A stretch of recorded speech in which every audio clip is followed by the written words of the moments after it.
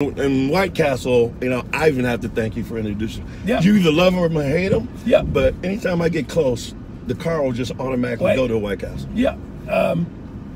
You can, like, when you're like trying to pick out a wife, take her to White Castle. That's a true test. Right. If she's too good for White Castles, keep looking. Keep looking. That's great advice. Because great advice. They're just too highfalutin. if you don't eat a White Castle, if you can't have a slider. like if you're like a Big Mac person, or if you're like a Whopper person, yeah, that's snooty. They're good, but that's snooty. But you should at least be able to get some White Castles, especially some double ones. Yes. Yeah. Oh, double cheese. Yeah.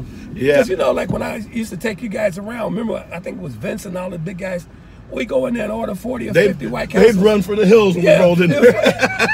They would say, 40? Are you sure you want 40? I said, yeah, because I got to get some. You know, I got like 3 boys back there. Yeah.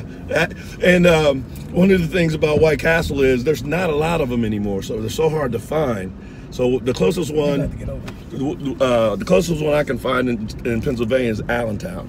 So anytime I go see Mom in Reading, the car just veers like 30 minutes out of the way. Well, you know, they got a fake White Castle brand. Crystal, Crystal. Yeah. But only an impresario would know the difference between the Crystal and true. the White Someone Castle. raised on Yeah. And you remember, so we were living in Chicago, our whole family's in Cincinnati, but any holidays, we would go to White Castle and get 100 of them. Then you get a cooler so that we could take them back. Correct. And we might lose maybe 10 or 15 in transit. Yeah. And they would only last like 2 days. But but now, you know, they got them frozen, which I thought was a brilliant idea. Not the same, but well, you can make them almost real, but you can't microwave them hot all at once. There's a science to it. There's a science to it. There's definitely a science to it. You got to do it in increments. Yeah. And then they'll be close to a fresh White Castle. Right. But you can't just microwave them hot all at once. Right. So